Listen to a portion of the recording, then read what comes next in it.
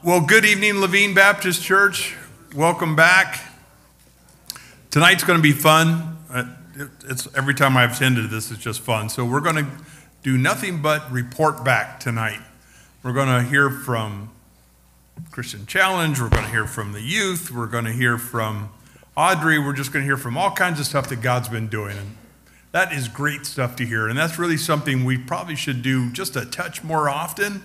Because we talk about working and we talk about doing stuff for God, then people are doing it and nobody knows about it unless you were involved in that ministry. So it's just a great evening. I'm thoroughly looking forward to it.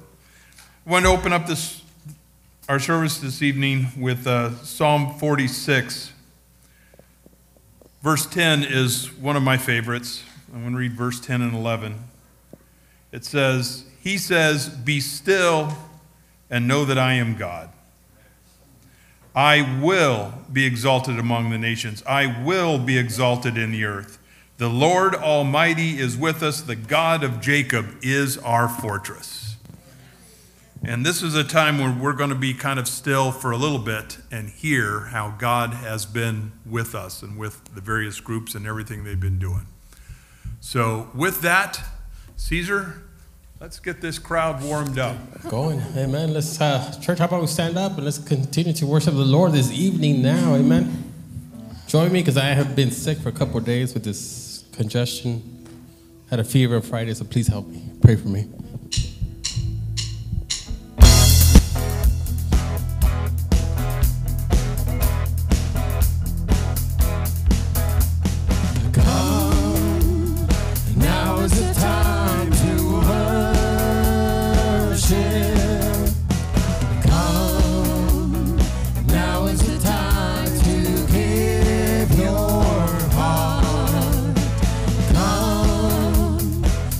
As you are to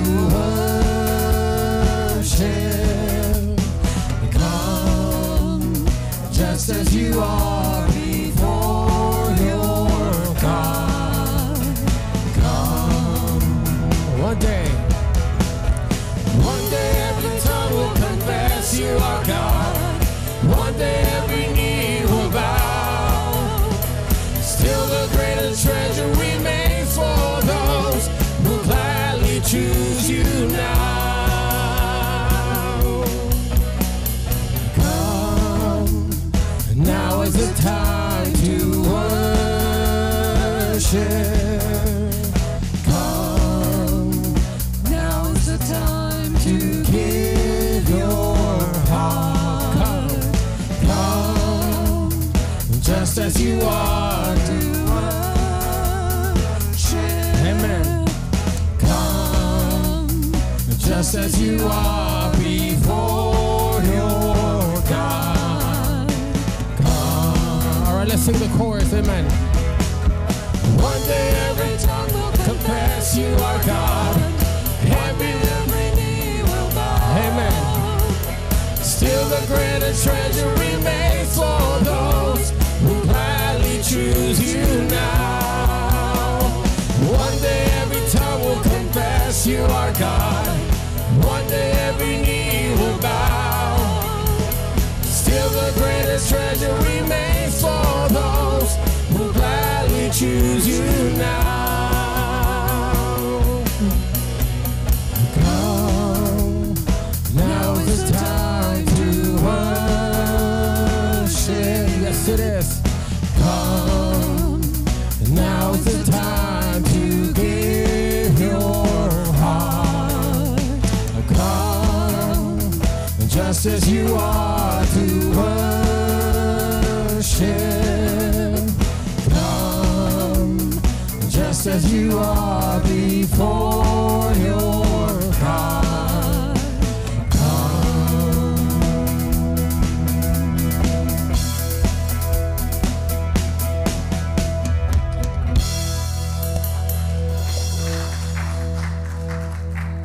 Amen and amen. You guys can have a seat real quick. Hey, a couple of announcements. Don't forget, this Saturday is Gary Dodger's Celebration of Life over at South Peoria Baptist at 10 o'clock a.m.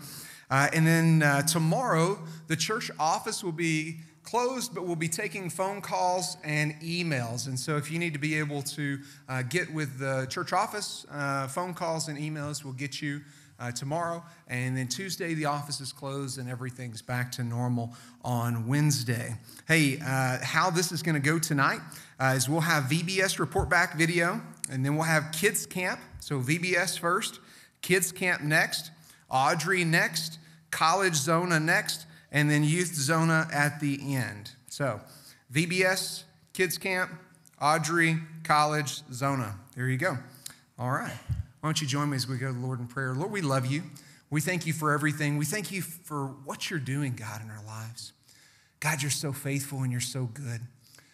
Lord, we love to see how you are making your name great in and through our people's lives.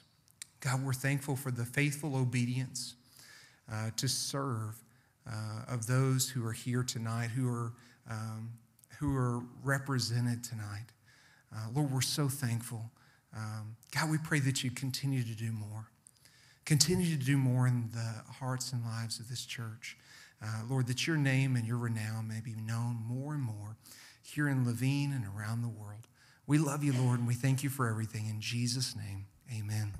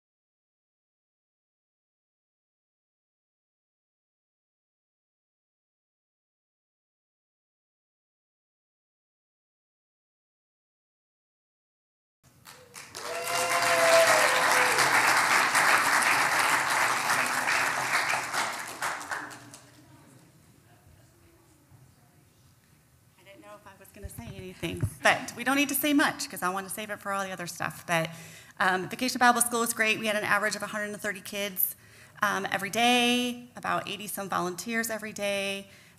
We did raise $3,500 towards the wells, which is amazing.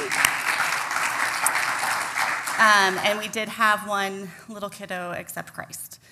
So it was a wonderful week, and yeah, we're going to do it again next year.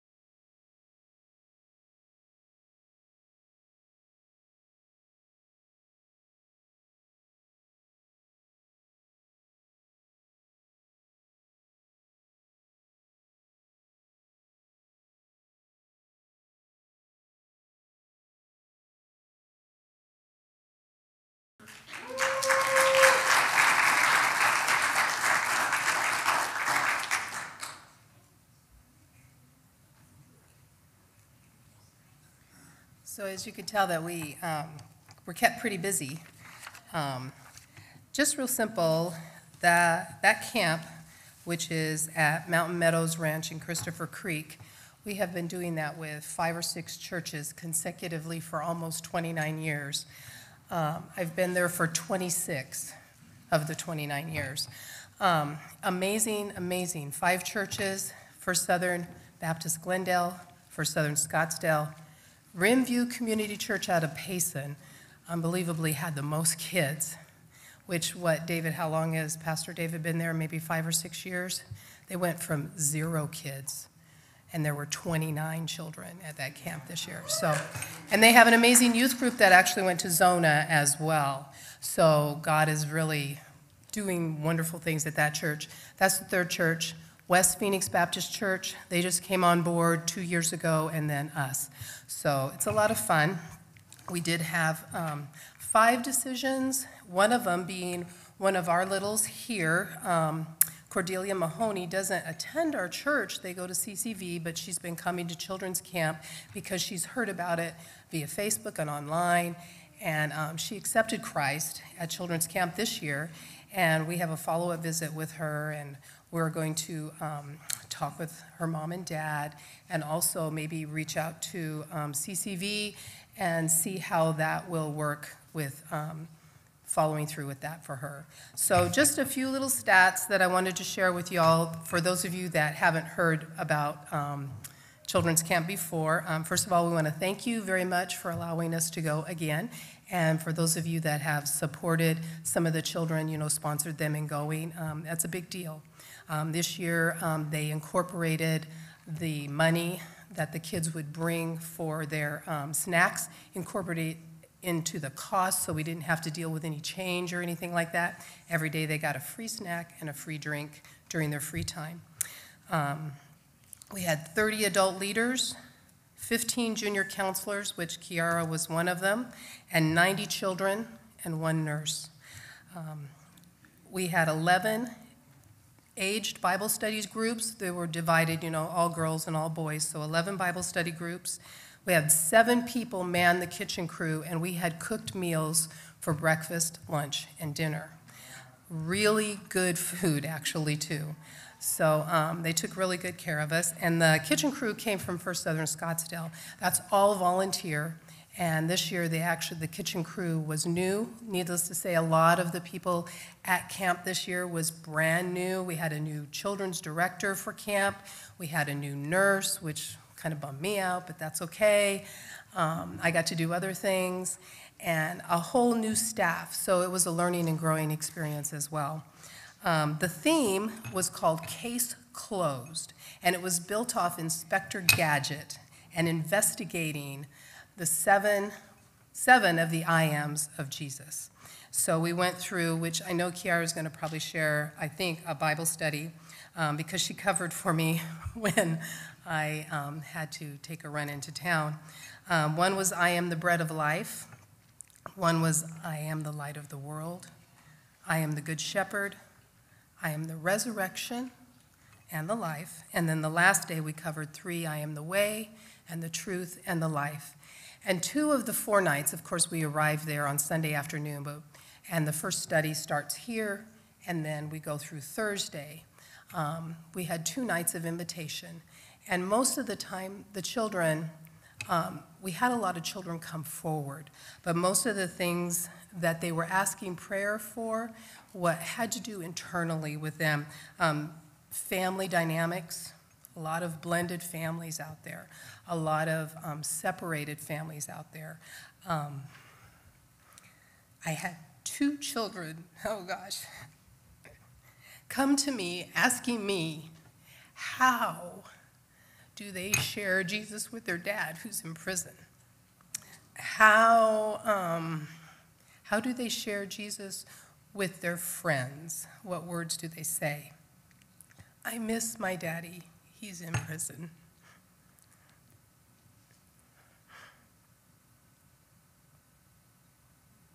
A lot of that going on.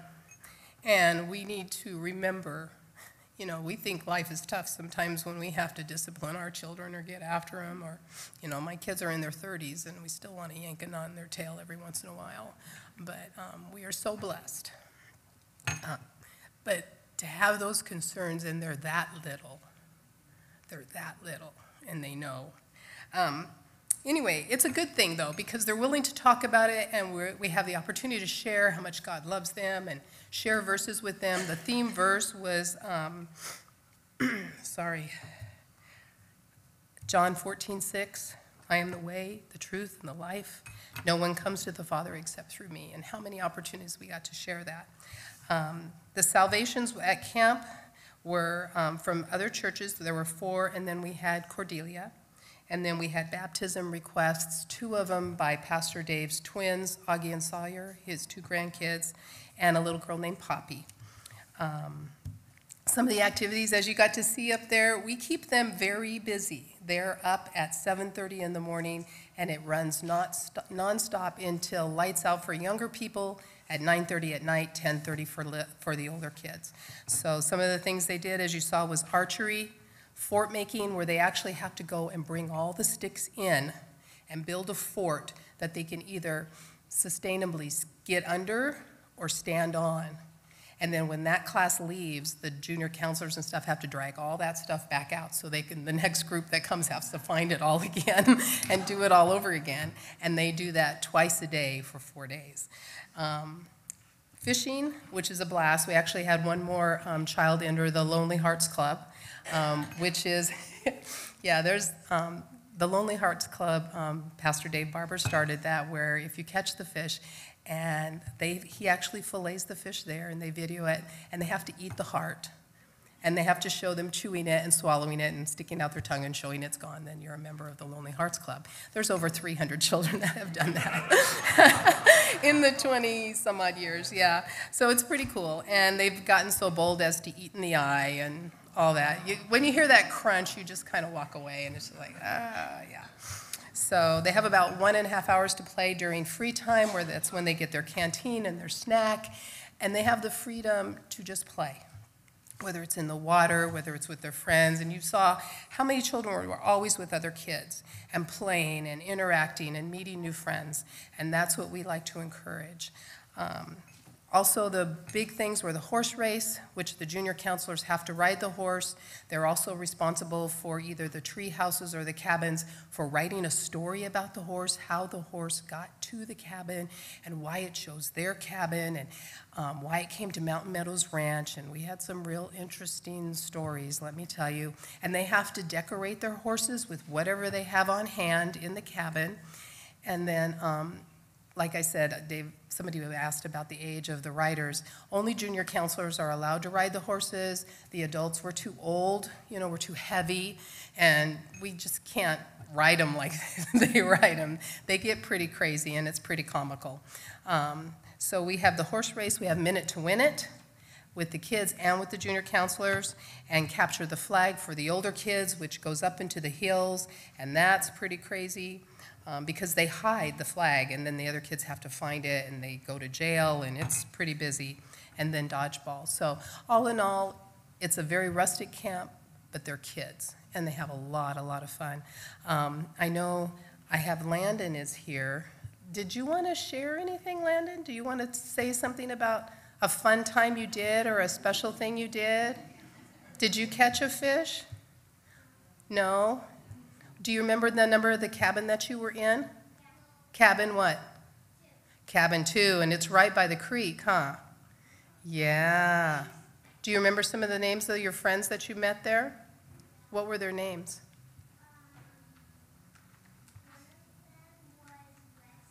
Weston. And who was your cabin counselor, your cabin leader? Pastor Dave. Yeah, which was very interesting because Hannah has been to that camp, and so are a couple of her brothers too. So when I let Pastor Dave know that Landon was going there, his eyebrow just kind of went up, and I'm like, hey, you're going to have some fun. So let's see, Kiara, do you want to share? Yeah.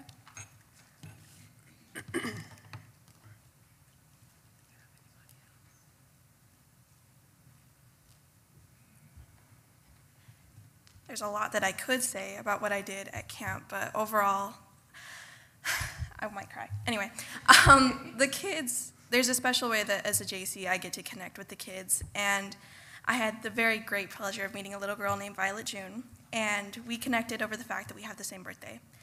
And she was very shy at the beginning of the week, didn't want to talk to anybody, didn't really want to interact with anybody but her sister. But over the course of the week, she made so many different friends, and it was so amazing to be able to be the first step in her being able to connect to other people and find just some great friends, because all the girls that I had in my cabin were absolutely incredible.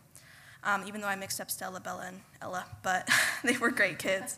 I did take over Bible study one day for Miss Chris, and it was the day we went over the shepherding and how I am the good shepherd.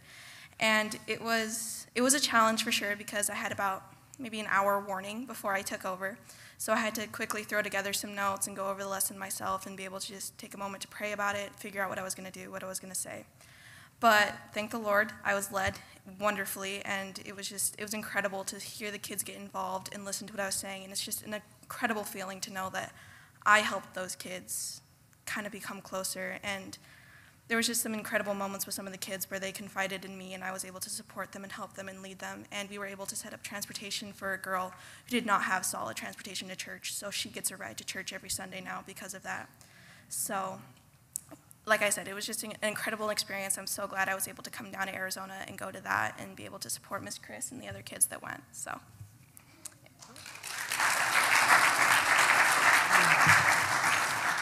It's fun, even though you go to camp thinking there's just so many things that you're responsible for and things you have to do, but there's so many other little things that happen internally and throughout. She connected with another little girl and has her phone number so that they can text and keep track of each other, throughout the following year. And Kara doesn't even live here. She lives in a whole other state. So she has an opportunity to serve without the church body. So next year, I hope we get to bring more kids and be a bigger force within that camp. Who knows, maybe we might have to go to another camp and have a bigger area. So anyway, thanks for listening.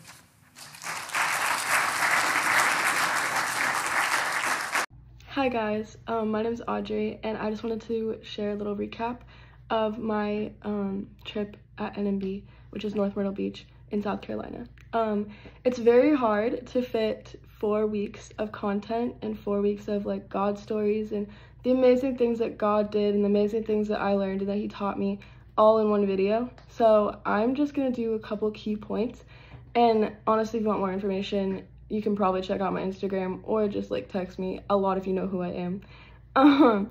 So basically we had 4 weeks, and each, we had an overarching theme, which was through God's eyes. And so that overarching theme was broken down into 4 weeks. And so the first week was through God's eyes, we see ourselves. So it's talking about our identity in Christ and how to defeat the lies of the enemy. And then the second week was through God's eyes, we see each other. And so that was talking about how do we build Christ-like community and encourage one another on this mission trip. And then also, how do we evangelize and talk to people who are different cultures than us, and how do we seek to understand and learn them through the lens of how God views them. And then I just really want to touch on the third week and the fourth week. So the third week was through God's eyes we see the lost, and then the fourth week was through God's eyes we see the nations. So basically how our schedule looked is every week or every single day we had our own God time in the morning and our own quiet time, devotional time. And then we had student content also. And then every single day we had evangelism from 1 to 4:30 p.m. And then on Fridays we had evangelism all day. So evangelism from 11 a.m. to 5 p.m. I think. And then Saturdays we had it from 10 p.m. to 2 p.m. We had Bible studies too that we had to do, so Bible study content that we had to prep and get done. We had our own personal God time that we had to do every single day. And then we also had ministry teams, and so I was on the outreach team, so I was constantly coming up with ideas for outreach. We had 2 outreach events the entire month, one on alternating Saturdays. And so we had to plan those and prep those, and we're the ones that made the signs and made sure people went out in pods, made sure everyone was doing what they were supposed to do, and delegating jobs and everything. So on top of just evangelizing, we had a lot of other responsibilities and a lot of other things that we had to do. So week 3 was see the lost, and so it was through God's eyes we see the lost. And so I just want to touch on a verse, and it says Matthew 9:36 through 37 says, when he saw the crowds, he had compassion for them because they were harassed and helpless like sheep without a shepherd.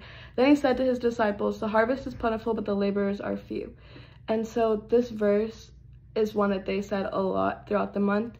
And it's just basically a reminder to have compassion on people and to view them like Jesus views them, which are helpless and lost. Like, a lot of people don't know about Jesus. They don't know what Jesus did. It's really easy to be like, oh, like, they're just not following God. But, like, they don't know. Like, there's a lot of people that just don't know. They don't know because they weren't raised in it, or they just don't know. And so, just to view people with compassion. And then also, like, going on the beach when it was really busy, like 1 to 4:30 p.m. was a busy section of time on the beach. And so just looking at all the people on the beach and just seeing like so many umbrellas and everything, and just being reminded of like the laborers are few but the harvest is plentiful. And so like the lost is plentiful, but like the people that are actually able to go share the gospel are few. And it just brought me back to a statistic that we learned, which says only 2% of Christians share their faith once a year, at least once a year. So it's like some Christians share their faith a lot more, but only 2% share their faith at least once a year. And so going back to seeing the lost week, we had a numerical goal that we had to set for gospel conversations and a non-numerical goal. And so I just want to touch on the non-numerical goal. The non-numerical goal was, my goal was to talk to college students that were a group of 6 or more. And I just am really scared to talk to college students that are in big groups for some reason, especially about Jesus, because I don't know, like, just knowing this generation, it just scares me a little. And so that was my goal. And going into the week 3, seeing the lost, was very fearful. Like, the spiritual warfare was real, and I was just very fearful the entire time. Like, every single time we'd step foot on the beach, I would get panic attacks, and I'd have to have like my evangelism partner like pray for me. And I literally one time straight up told my evangelism partner, I was like, I am going to get a panic attack once we step onto the sand. So you're just gonna have to like pray, and then like you're gonna ask me, should we go up to this person? Should we go up to this person? And I'm gonna say no because I'm scared, but you're just gonna have to push me that way anyway if you feel led to, like Holy Spirit leads you to. Like, don't let my no stop you, because it's literally just out of fear right now, and I know it's dumb, and I know I'll get over it. And so that's what like a lot of my evangelism partners did, was they like pushed me outside my comfort zone. And like one of them even asked me what my non-numerical goal was, and I told them, and he was like, oh yeah, we can do that. And then the first conversation we have are with like 8 college students, and I'm the one leading it, and I was just like, okay. So like my evangelism partners definitely did push me outside my comfort zone, and I'm so thankful for that. We had one really hard day, and so it was like the last day of See the Lost week, and so we had like a conversation with a Jehovah's Witness for an hour and a half, and then we had a lady talk to us, and she was basically mocking us for our faith and our belief in God for like 45 minutes until we just like stopped the conversation.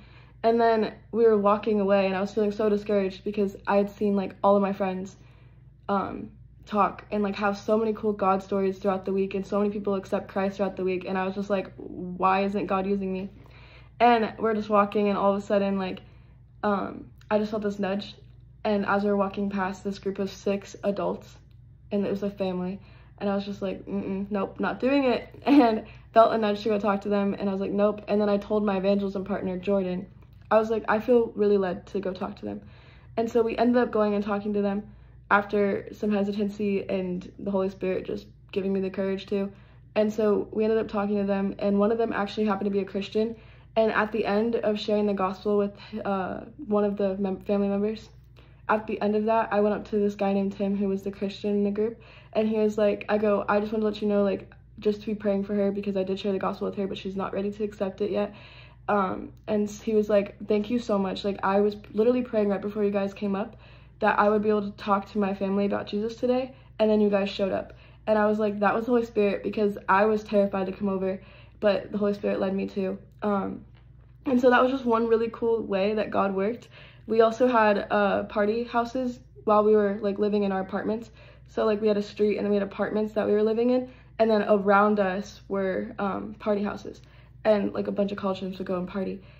And so we actually had one where we were worshiping one night, and we could barely hear ourselves because of how loud the partiers were partying and like how loud their music was.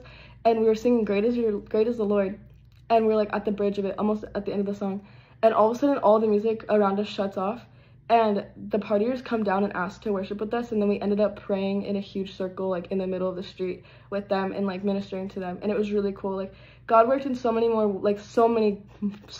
ways than those two stories alone. And then I just want to touch on See the Nations Week. And so See the Nations Week was a big week for me. God showed me a lot that week and really broke my heart for the lost. We had this missions experience where you were told to go, like secretly told by a leader to go to a certain place at a certain time on summer mission property. And like we had this youth group, like this youth room that this church lent us for the month. And so we all met there, and we were given like fake passports. And so I was the United States, and I was like, okay, of course, like whatever.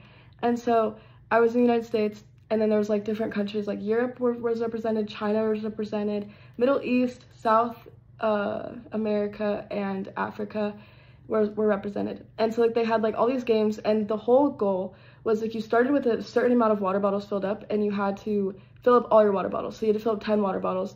America started with 7. And so our goal was by winning solitaire games, we were able to fill up our water bottles. And we had 3 left that we had to fill up.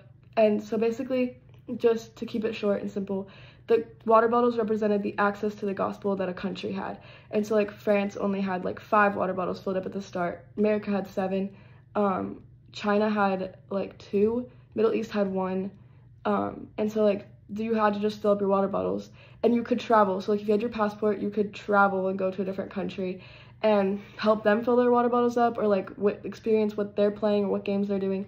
And so it was all very like symbolic of like what they believed in that country and like the access to the gospel and all of that. And so we anyway, we get up to the end of it, and I like went to Europe. I went to like all these places to like see what games they were playing and like help them fill up their water bottles. And we get to the end, and we're having a large group discussion, and 3 students that we forgot about came out, and they had this like Lego set, and it was a horrible attempt to build a tractor, and we had them build that. And so basically they basically told us, they're like, yeah, we were told to go into the attic before anyone arrived. We were given a box of Legos and told to build a tractor with no manual, and we were just really hoping that someone would find the manual and give it to us and help us. And like every time we heard you guys in the hallway or heard you guys having fun, we were just really hoping that someone would find us and help us build this Lego set. And we didn't even know that we had water bottles that we needed to fill up. We didn't even know that was an option.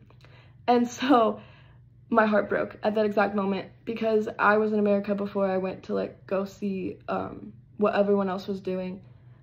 I had a Lego manual in my hand, and I was looking through it, and it was a Lego manual to a tractor set.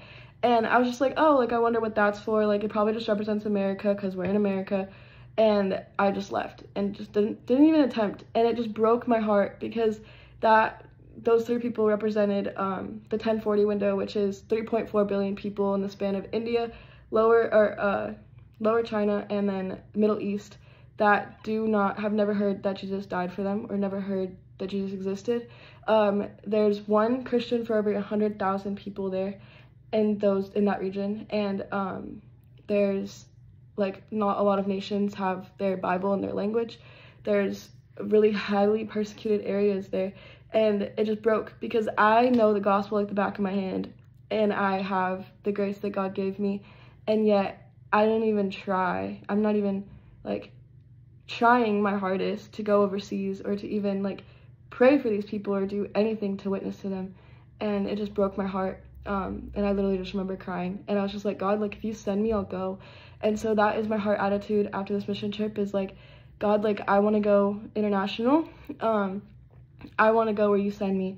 And they even had us do like a call to missions where they had globes, like paper globes set up, and there was 22, because their goal for this mission trip is that half of us, there was 45 college students there, 22 of us will go overseas in the next 2 years on a mission trip. And if you were willing to commit to that call, then you were to stand up and grab a globe and sit back down and like pray and stuff.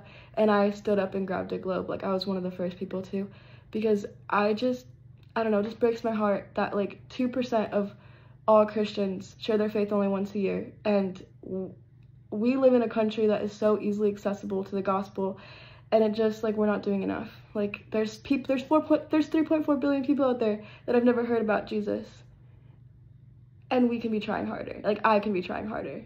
And so I just want to encourage you, like, share your faith more, pray for those people, and go if you're called to go. Thank you for all the support. You guys helped me so much, and I'm so thankful that God led me there. I'm so thankful that he used you and your support and your prayers, and I'm just blown away at what God has done on this mission trip. We had 1,300 gospel conversations and 172 new brothers and sisters in Christ as a result of this mission trip. Thank you so much. Bye.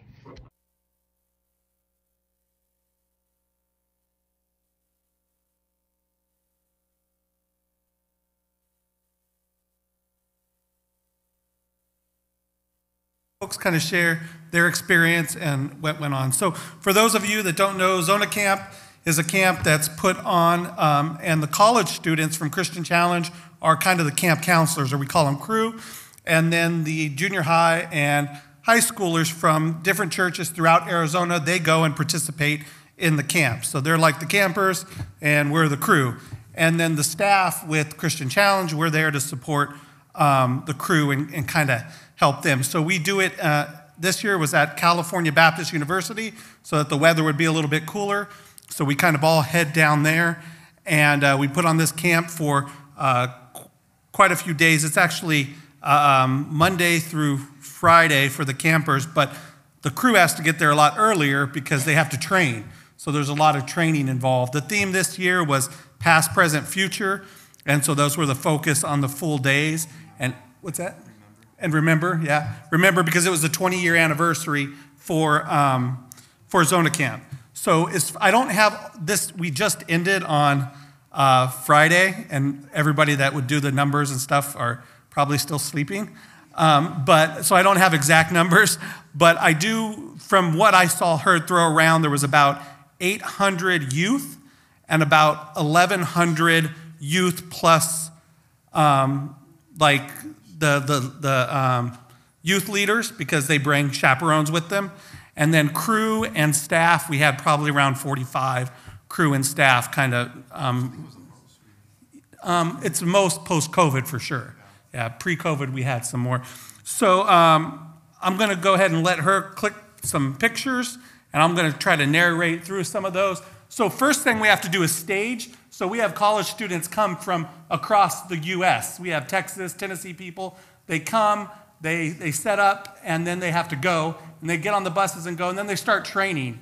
And then training, there's a lot of prayer involved. We're praying for folks.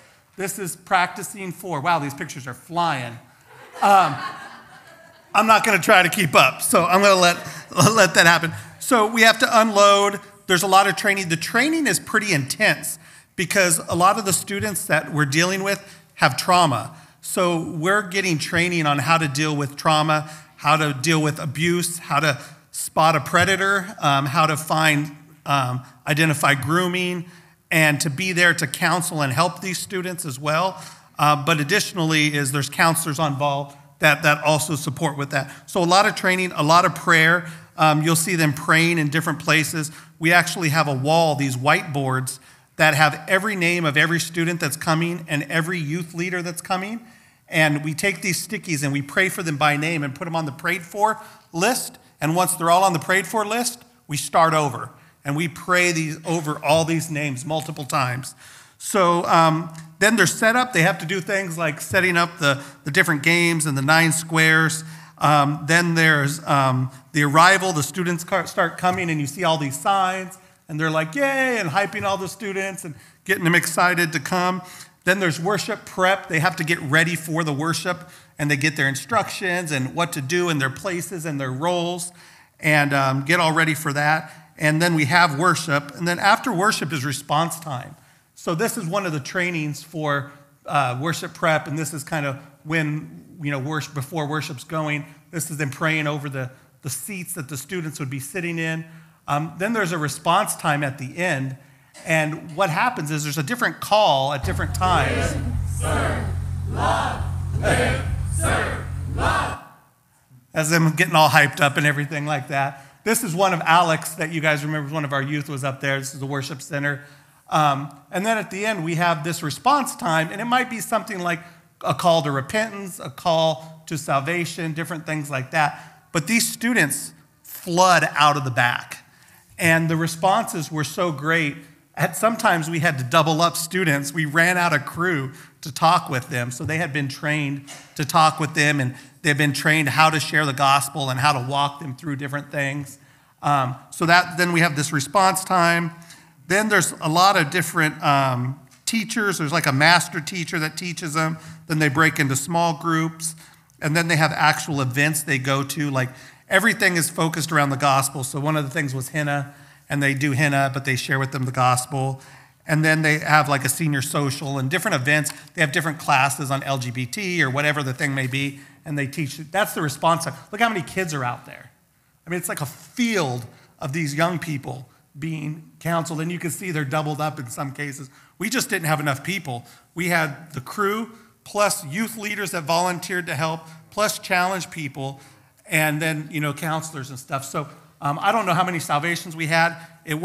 All of those aren't salvations. It was a lot of repentance and talking and different things. We don't know the counts, yeah. So that's kind of the rundown of how it happens. And then they pack up and go away, go home. But most of our days were about 7 a.m. in the morning till about midnight. 7 a.m., get ready, and then they have their God time. They spend time with God. Breakfast starts at 8, and they're manning breakfast. And then all the way through midnight, they're taking care of these, just like nonstop. Did you guys get to go to your room at all during the day? Barely, maybe. Yeah. I got to go for like 10 minutes, a couple of days. Yeah. So I'll let them go and kind of talk about their personal experiences. But thank you, folks, for sending us. These folks, it's a mission trip, but they have to pay $350 to go for the week. And we get on a bus and go down there. And so, anyways. Okay. My name's Miranda. I don't go to this church, so I haven't met most of you. But I just wanted to say thank you for sponsoring us to go. I am truly grateful, especially because this isn't my church. That just shows how much faith you guys have in us to send us there.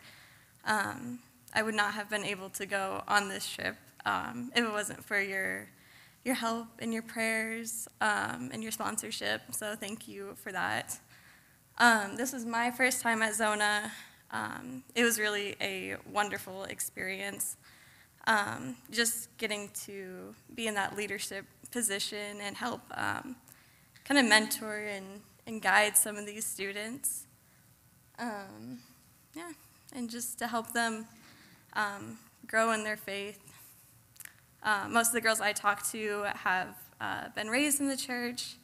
They already have that strong relationship with God, so I was just kind of there to help encourage them and remind them of their faith and how powerful it is to just know God. So yeah. Yeah, ZONA was really great. I think one of the biggest things, I had a lot of conversations. Like I would try to sit down with people like at lunch with the kids and just, I think one thing that I see was huge when I talked to a lot of kids, they were well knowledged. And it just shows me the importance of just the church developing people, really. And especially like their parents, a lot of them were raised in the church. But some of them, like I hear them like, man, they're like so mature, like in the faith, and they're like 12 years old.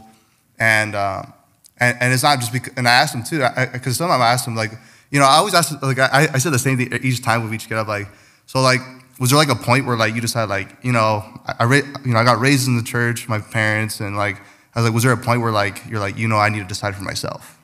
And so they go on, they're like, yeah, like, you know, this is when I did it. And and when we had those times where, you know, they would have worship and then, you know, they would come to us. A lot of them, you know, dedicated their life to do ministry. There was a call to ministry. So like, you know, this ZONA is huge. And it just shows me like the importance of the church. Like there's going to be, honestly, like future ministers, future pastors, future people. You know, we talked about Audrey. You know, there's some students who want to do missions and go out there and go make disciples. And I think one of the cool things I like, it's funny because I never thought I liked was henna, surprisingly. I mean, I wasn't great. I'll just get there. But I think it was funny. One of my crew members was like, yeah, this girl was talking about how, like, yeah, there's this crew. He took like an hour. Yeah, she was like, yeah, he took like an hour, but he took forever. But man, it was a good conversation. Like, and so, yeah, it was just asking just all these, you know, just good conversations. And it just really showed me like how, you know, this church was all over. And it just really inspired me too. Like, wow, there's a lot of people, like young kids who are servant leaders of the church who want to do, you know, Jesus' work. And so it was really cool. I think the coolest thing was, so they had an offering. That was huge. They had an offering to raise support. They were working on with Nepal, I believe.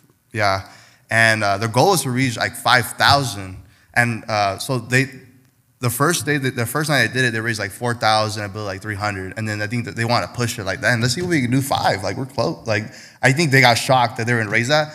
The next night, they're like, dang, guys, we didn't raise 5,000. We raised 6,000. So it was just crazy. Like, a bunch of young students raised that much money for the offering. And it was really going to bless their ministry to do their work there. So it was huge that a lot of young students did that. And like I said, just, yeah, and the stuff we did, like I said, everyone had very meaningful conversations. Like, it's just crazy to me, a lot of the ZONA work is volunteer work. Like, mostly everyone that does ZONA is all volunteer. And that's included, obviously, as well as us as well. But yeah, like, just thank you guys, you know, for the work you do. And, you know, there's other churches that do the same. And it definitely pays dividends, you know, because I can see in a lot of these younger, you know, teenagers, some of them are you know, senior going to college. And, you know, they're well equipped. And that's just thanks to the church and for their you know, the youth leaders and, you know, just the people they have in their lives that are godly. So I definitely appreciate it. And, you know, we definitely did some good work. So just thank you guys.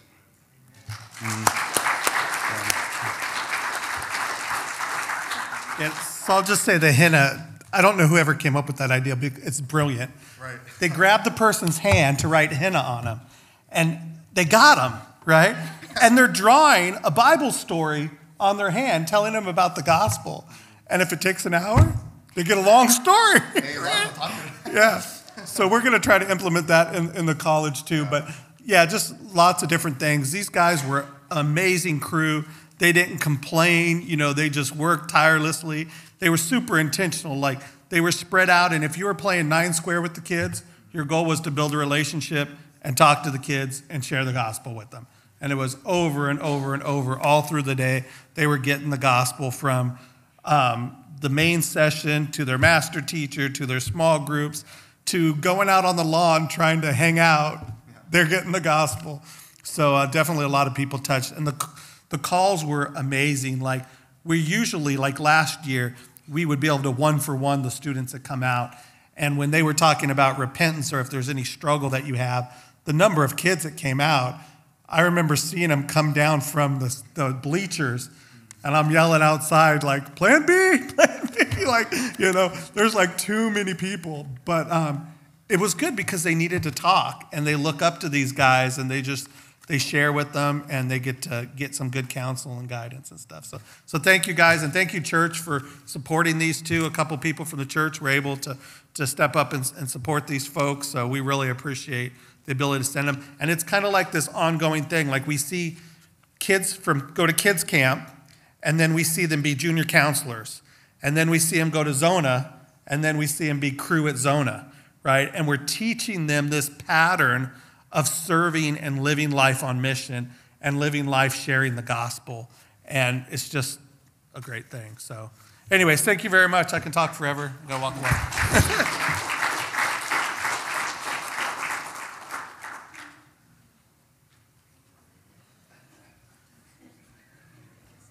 So they covered most everything, which is good. And so they get the hard work of it, and we get to enjoy their labor. And so that's the good thing, is that they've been tirelessly working, and then we get to be able to go through ZONA because of what they do. And so we're so thankful for that. So our mornings wouldn't start as early. For us, we were green, and so there was 4 different colors. And so each color had a different time for eating. And so thankfully, like, it was a good thing and a bad thing, but we had the late shift. And so our kids were able to sleep in a little bit. So it was really nice. You know, we had like a 9 o'clock eating time. And so it was nice to eat breakfast at 9. You know, you're able to get ready. It just kind of pushed you for our 9:30 morning prep.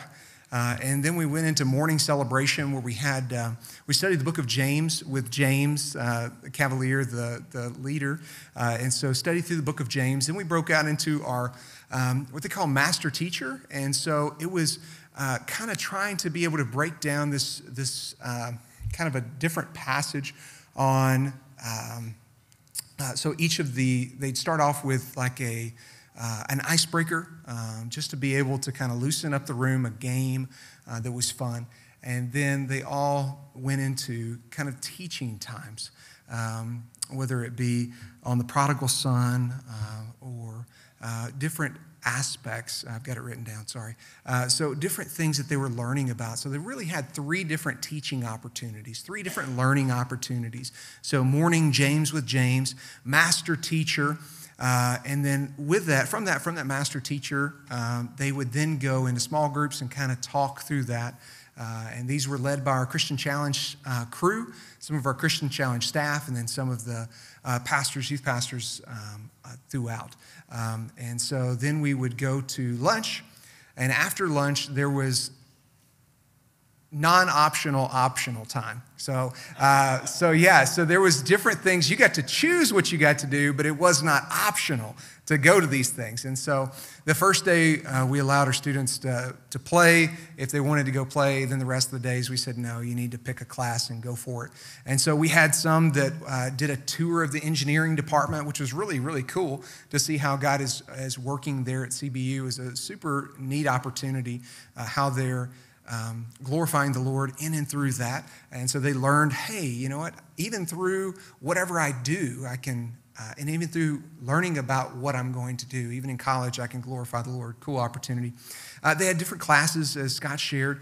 And so our students just went to that. Then we went to optional activities. And so that was actually optional. And so we went to, some took a nap, and some played 9 square. Most played 9 square, which is that game with the PVC. And so that's where you could find most all of our students was there by that, or kind of talking or dancing, having a good time, just enjoying time with one another. You go into different games and opportunities. And so then we would go, after that, we'd go to lunch or to dinner. Then we go to worship prep, where we kind of all pray together, get some different final instructions, and we go into worship. And then we'd have church group time, where we'd share about what God was doing.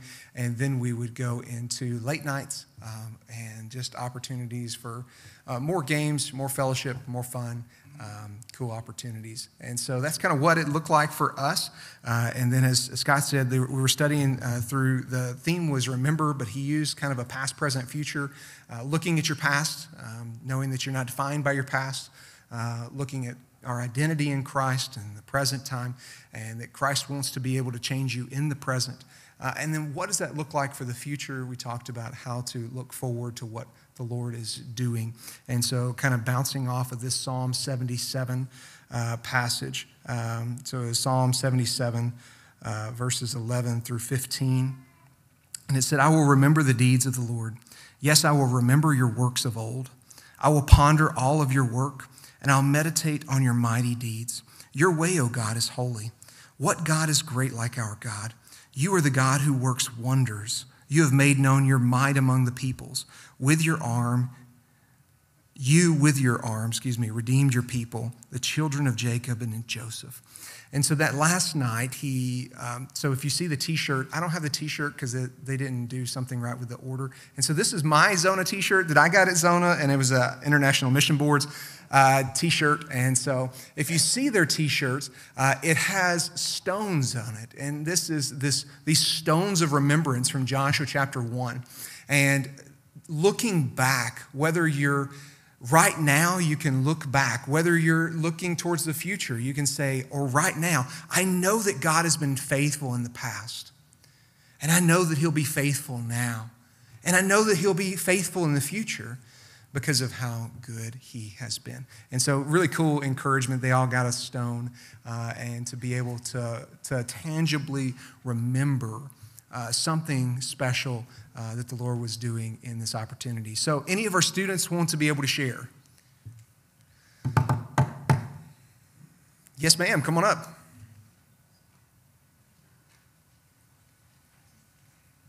And then if any other students want to share after her, and I know Michelle wanted to share, and then after Michelle shares, then we'll get to Caesar and we'll close it up, and then we'll go for ice cream. So Dave wants to share too. Oh, the video is a great idea. We should probably do that after Gemma. That's a lovely idea. I love it. Yes. And so if you want to be able to share, go ahead and get in a line. Hey, way to go. Good job. I like that shirt. That's cool. That's really cool. All right, there you go. Take it away. Hi. My name is Gemma. This was my first year at ZONA, so it was pretty awesome. And first of all, I just want to thank you all for your prayers. I really felt them, and I really appreciated them. I know the whole youth group did. And I'm going to be reading off my notebook because I can't speak off the top of my head. I'm just too nervous. When I got home on Friday evening, my mom asked me if I felt closer to God after going to ZONA. And I was so tired and grouchy and grumpy from driving and sad from hearing the news of JT's family that I was just like, no. And she was like, oh. And then I went to bed, and I woke up on Saturday morning, and I was feeling kind of like, why did I say that? And I was praying and spending time with the Lord, and I realized, yes, I do. Like, I was reading through my notes, and I realized how much I learned, how much I've grown closer to the Lord, and I feel his presence near me, and it's so mighty. And I felt it in the worship. It was so awesome. I felt it in the message that James was speaking, and I felt it in all the fellowship I had with my church family and the new friends that I made. And I already dedicated my life to Christ a couple years ago, but I just feel fresh again. Like the Spirit is new in me, and I've never been closer to the Lord ever in my life. And ZONA was so awesome. Everything, all the people, it was so good to be around fellow Christians. It was such a good environment. And we were never not doing anything. Like, we were never stopped. It felt like everything we did, most of the time we were just eating. But it was amazing food, so it was okay. And yeah, I guess that's all I have to say. Thank you for your prayers.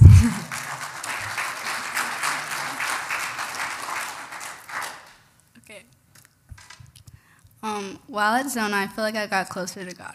The worship sessions were amazing. The first day, everyone was already comfortable with each other. It was like we knew each other since birth. The first song in worship, everyone went up and started singing and praising God, which that made me feel uplifted too. I had an amazing small group. While in small group, the second day, we already felt like family. We also can't forget about the food. Having an icy almost every single meal was delicious, along with the amazing waffles. ZONA is a trip I never knew I would get to attend. ZONA honestly changed my ways of seeing how much God helps us in every little thing, and how there are still so many Christians out there that still are not afraid to love and worship God freely. Thanks so much to the adults that went and loved us on this trip. The trip was such a blessing, and I can't wait until next year.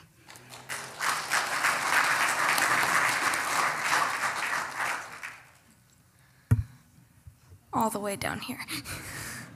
So I was not genius enough to write notes like these guys, so I'll try my best. So this is my second year at ZONA, and I will admit, this year it was different for me than last year, and I think that's a good thing. God works, and God should work in you different each time you go, because there should be something different that needs improving and grown. And I think this wasn't as easy for me as it was last year, I'll say. And I think that's the way God works best, when things aren't as easy. Because there is things that hurt, there is things that were hard, but God is able to work through those so well, and it just feels so much better about those things now. They're still gonna hurt, they're still gonna struggle, even though they shouldn't, but they're better. They don't hurt as bad. And I'm not trying to come give y'all some sob story or something like that, but it's closer to God now. It's when you can give him the things that are hard, it doesn't make them less hard. It gives you support in those hard things. And I think that's something that's really important in a Christian's life, and that's a little stronger now.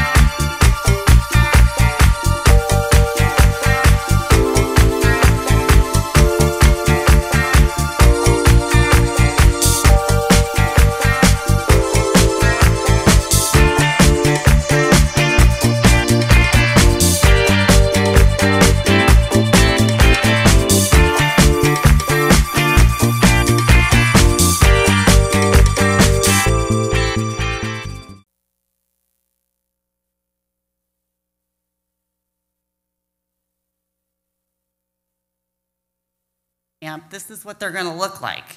You got your sunglasses, your cap, you got your backpack with everything that you need, and your tag, so you know where you need to be. So this is what I wore for 4 days in a row, super early in the morning, all the way till like 11 o'clock at night. This was my first time at ZONA. I was not anticipating on going to ZONA. My kids have gone, but I had been praying the whole month of May and June, especially a couple, at least probably 2 days a week with a group of ladies at 6 o'clock in the morning here. Just prayer walking the church, praying for our youth, praying for our youth leaders, praying just for everything that's going on. And so there was one time during my devotions, as I'm praying, God's like, you know what? You're going to go to ZONA and be the women's leader for those girls. And I was like, you know what, God? That's not what I've been praying. That's not it. I'm just going to push that aside, but I'm going to continue to pray. I'm going to continue to pray for the great things that are going to happen at all of the camps. And then a few days later, Amy goes, Michelle, have you considered being the youth leader for ZONA? We're looking for somebody. And I was like, what, is God speaking to you too? Like, that's not what I'm praying for. And I just continued to pray about it. And God just continued to work in my life and to show things, convicted me of some things that I might not needed to ask for forgiveness. And then couple weeks later, I get a text message from JT. And he's like, have you considered, we need somebody. And I was like, okay, God, I need to go. And I need to listen, just like listening to my daughter Audrey share. You feel God call, you need to listen. And what an amazing, amazing ZONA experience it was. To be able to have an opportunity to get to know these girls, get a feel for the camp. One of my favorite things, I'll just give a couple highlights of the day. So yes, we had a 9 o'clock breakfast, but I'm an early morning riser no matter what time I go to bed at night, which was around midnight every night. But I was still up with the birds. And so I would end up doing my devotions. I'd end up getting ready, go get coffee, and I would prayer walk the campus. I would stop at places where the Christian Challenge was staying. I'd stop and pray for those leaders. Where 9 Square and all the games were happening, I'd stop and pray for that, just for the cafeteria, the food, what was going to happen in worship, and just preparing what those kids are going to hear. And I would prayer walk the campus every day, and then stop where you saw those boards that had the names. I'd stop in there and I'd pray individually for kids and leaders, just for God to work in their lives. The other really neat thing that was neat to see is that just the reuniting with other youth that attended LBC. So one of the pictures you saw of me there, that was Adam White. So he is from Rimview. Nicole White and Jeffrey White, who attended here, that was her son. And so it was neat to catch up with some of those kids and see them. To see youth who used to attend our church become youth pastors, and they have their kids there. So that was an amazing thing to see, that yes, the work that we are doing in our kids, it is increasing, and they are still doing the work. Since it was my first time, just to be able to just get an overview of how the camp worked, just being able to see kids build friendships, not just with the kids at the church they went with, but connecting with kids at other churches and building friendships that way. And then just seeing kids play, not being on their phones, but playing 9 Square, playing volleyball, going and playing games at the tables, just seeing them just so much full of energy and just worshiping God. The worship was so powerful, so reviving to be able to see just kids just raise their hands towards Him. And so those were kind of a few of my highlights. They really touched on a lot of different pieces, just our identity. And, that failure is a moment, it's never a person. And what would that look like if we labeled ourselves with our worst moment? But, God is faithful despite our failures. And then what's in our bag, right? Are there things that we are carrying around that is not of God? And that was one of the things that they talked about, that we need to remember the deeds of the Lord and fully surrender what we are holding on to, so that you can allow the Holy Spirit to work abundantly in your life. And so thank you for this experience. I am signed up for next year, so be ready.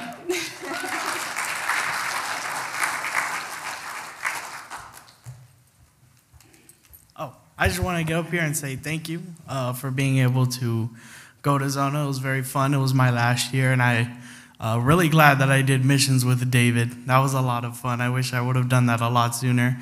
Really glad that I was also able to go with Alex Fisher.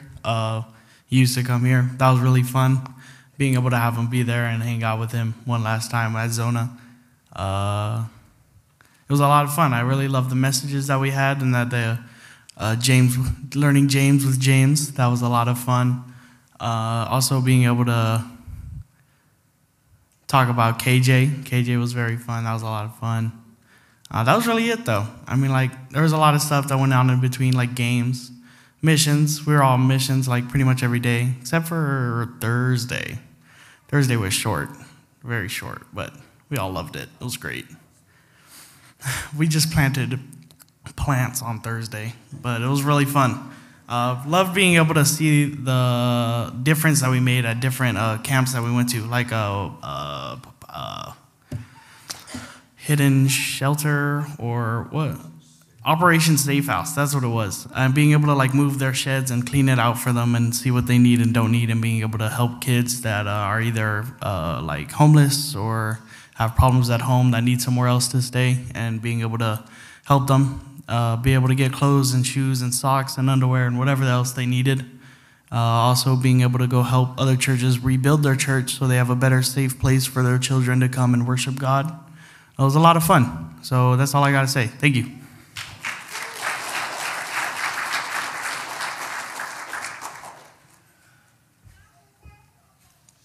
First of all, it's already been expressed by others. By the way, I'm going to brag on Christian Challenge. Miranda was always at the door whenever we would go and eat, and she always had a smile just like she did up here. She was good.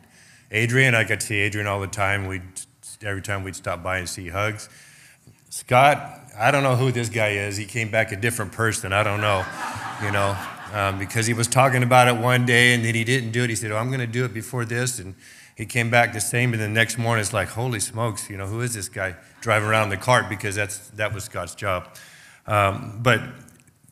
First of all, as has already been expressed, thank you, church, for supporting this ministry, the opportunity the kids had to go and be part of for a day shorter than what it used to be. But still, God blessed it. So thank you for support as expressed with your guys' financially and with your prayers. It was definitely felt. It was a different week in some ways, especially when you start out the week knowing that when you get home, knowing ahead of time that JT was going to resign. That was a tough week. To be still encouraging to the kids, and because they had no idea, but to get to love on them, it's awesome. So thank you for allowing your kids to go.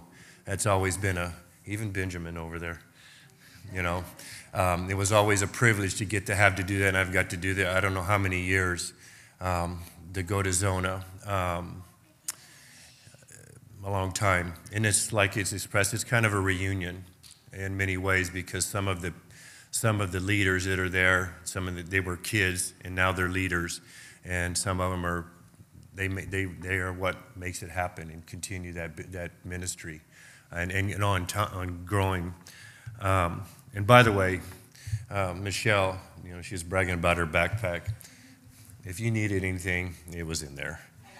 So she was a provider. Thank you, Michelle. But being in missions, we were short an extra day. Usually we would have 4 days to do missions. We had 3. Sometimes some of the events that we had were more opportunity for the kids to serve. Some of them, there wasn't a lot to do, but that was okay. My opportunity in my role and myself, we had our van. We would take our van. There was 12 of us in our van, and that included we had a challenge student with us. And then there was a lady from Tucson, so we were the adults in the group sometimes, and then to do. And so when we would go to a location, like the first location, as Diego kind of talked about. We went to a church. It was called Liberty Church. It was over near March Air Force Base. March Air Force Base is kind of out of the picture now. It's a training, not much. It's not used much anymore due to cutbacks in military deal. And so that community has really dropped off. But yet we had opportunity there to paint and to scrape and stuff like that. All the kids did an awesome job. On that day, there were 2 churches there, 2 teams to serve there. And then we had conversation, opportunity to tell them, you know, sometimes it didn't seem like you were doing much, but even those little things is what made a difference for them. That was the important thing, because you got to do. Second day, as Diego mentioned, we went to a place, Operation Safe House. We hadn't been there since 2019. The lady there that runs the place, I didn't know if she was going to still be there. Her name was Dana. I got some time to chat with Dana. It was kind of a reunion in that sense, because we had spent many times in the previous conversating. You know, we had a time to minister. Sometimes in the past, the kids that were there, for whatever reason they were there, they would come out and they would play basketball. They didn't come out much this last time, but that was okay. So we had that opportunity to help them reorganize some things. We took stuff out of like a big old storage building, and everything was all scattered out. They would go through, sort it back, and all sorts of items that was for the benefit of those that came there. And then we stored it back in, and we had to get back. So we were there. We were off campus, so we didn't have lunch on campus. We would leave at, I don't know, 10-ish, between 10:30 or somewhere thereabout, and we had to be back by 2:30, and then we had a debrief time where all the kids that went on missions and leaders, we would come to a location and we would talk about our opportunities we have. But Diego mentioned about the last day, our last opportunity to serve. So there's, like I said, there was 12 of us on our team. It's titled "Keep Riverside Clean and Beautiful." And so we meet at a park, we go from there, and everybody had something different. There was some that did painting and clean up graffiti. There was some that did some various weeding and stuff. Well, our opportunity is we followed this gentleman out to a location.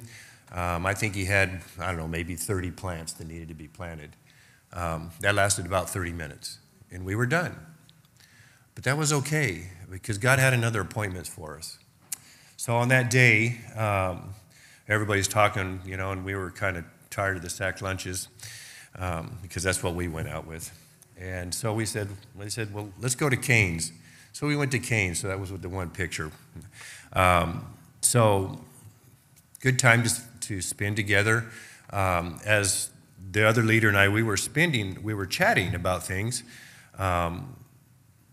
Christopher, the Christian Challenge leader, we happened to turn around and look, and every time when we were away, they would have their Bible study.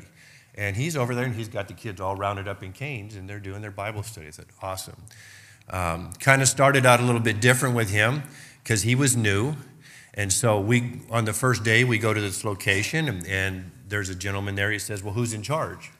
And so they're looking around, and I just went, he is. Because that's their opportunity, that's their responsibility. And he's looking like, you know, I don't know, yeah, no, you're the guy. And he did an amazing job. He just, everything. He picked it up every day. He would make sure on task with the study. He would make sure that the kids needed stuff. Christopher did a great job. So awesome for that. My day started at about 6 and ended about midnight. We had apartments, which was awesome, because we didn't have to go to this big community shower where all these nasty kids leave their junk everywhere. They would take their stuff out of there, and they would go to their room, and my room was right here, and it was awesome. These guys, so I had Cameron and Jonas, and these guys had come in at nighttime, and so we were in about 10:30, 11, well, usually 11, 11:30. They decided they needed to shower at that time. Okay. So you could see all the light coming under the door, the lights in the hall, and everywhere else, and I have my door shut, but there's still lots of light. Somehow or another, I fell asleep. But with that being said, Cameron decided he needed to, you know, the joke is, and I do snore, not bragging, it's just a fact. Ask Aaron, right? So Cameron decided he needed to record me snoring. And I says, and he could have came in my room and I wouldn't even known. Well, he did slip his phone under the door. And he says, man, I recorded you snoring. I said, really? He said, yeah, he played it for me. And so Okay, well, save it, man. You know, I don't know, maybe it'll help. You know that calm thing, you know, that noise you can get on your phone? There you go, man. Listen to it, it'll help you fall asleep. And then one afternoon, so we would get back at 3:30 from missions. I know I'm bouncing around, but we would get back at 3:30 from missions. Or 2:30, we would have a debrief, and so we had at 3:30. So usually I would go shower. Every once in a while, I would take maybe a 30-minute, an hour nap or whatever, and then shower and then head back out for the evening. Jonas was in the bathroom, and he was there a long time, you know. And so I just thought, I'm going to get Jonas, you know, and later on. And so I said, so, hey, man, you okay in there? You know, and I said, so we were joking with it. I said, what, you know, he said, were you stuck on the toilet or I don't know? You know, he says, yeah, I was Googling it and, you know, trying to find out how to get unstuck off the toilet. Or YouTubing. He says, I was finding out how to get off there on YouTube. So I said, yeah, I believe it, man. You were there for a while. So, but I just say this.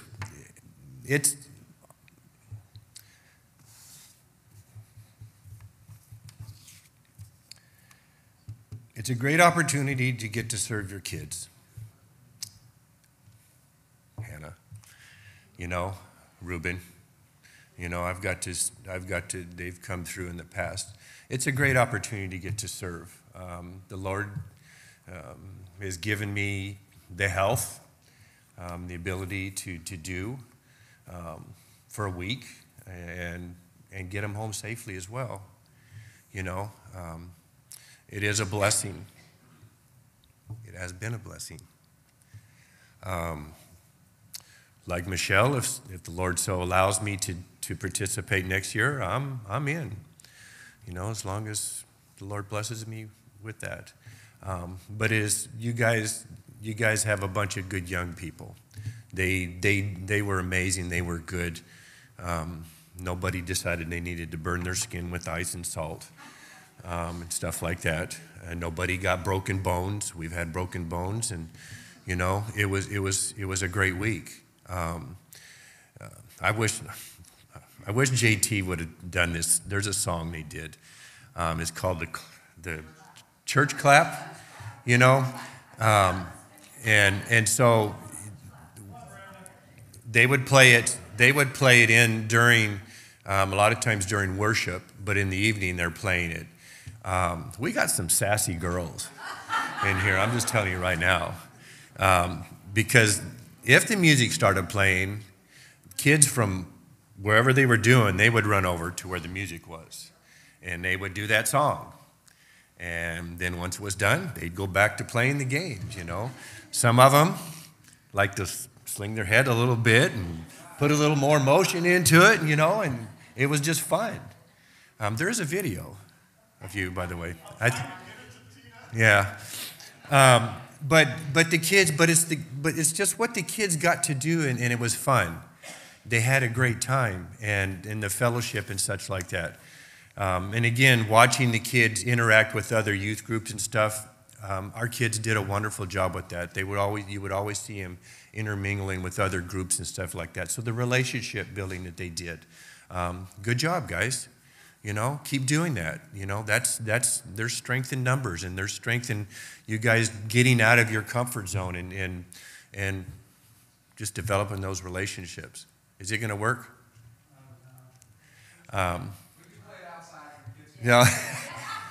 But I have a video of the sassy dancer. But thank you. I'll just say again, thank you, church. For making this happen for us and giving us the opportunity to do. And I so much wish that we would, like you encouraged this morning and like you encouraged this morning, I wish there was more people here during this time to support the kids, whether it was for children's camp, for the rest of what everything went on, the youth and such like that. We need to work on that as a church. We really need to work on that. My opinion, and be more involved in their lives and I'm not saying you don't support them, but being more of a face to the church, because that's what the church is. It's the face of that person. We need to pray about that really hard, and God can do it. So, do I need to keep talking? Is there anybody else who wanted to share from ZONA? Benjamin? No? Cameron? You know?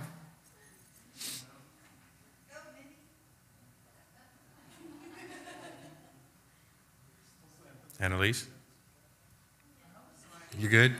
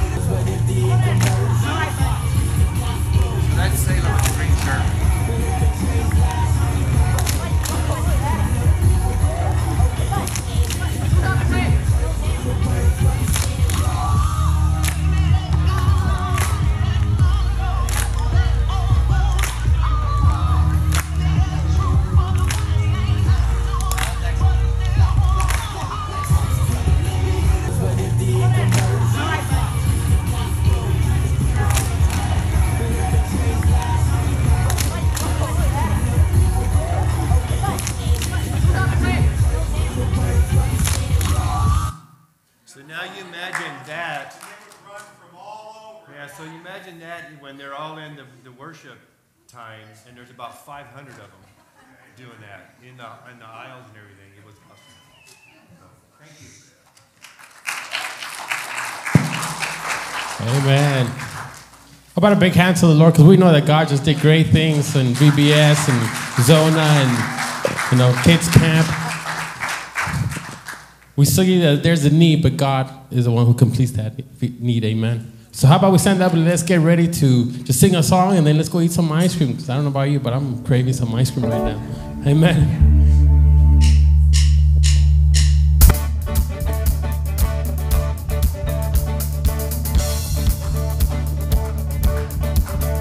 I was buried beneath my shame. Who could carry that kind of weight? It was my doom till I met you. I was breathing but not alive. All my failures. All my failures I tried to hide. It was my doom till I met you. You called my name and I ran out of that grave, out of the darkness into your glorious day. You called my name and I ran out of that grave, out of the darkness into your glorious day. Thank everybody. Have a great day. Ice cream outside building B, or I don't know, somewhere.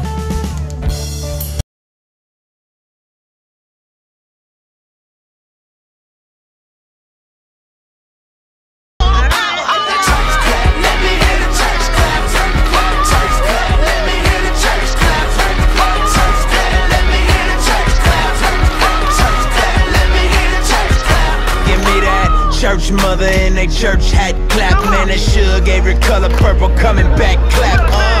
When that whole week beat you up and stress you, but you hear that organ playing and remind you of your blessings. And on another note, she just hit another note. Chills down my spine, got me crying, make me overload. You don't know about it though. Old school church hymns, seekers get the humming out of drum up in the verse. Lord, Lord, Lord, can you hear me now? Church close.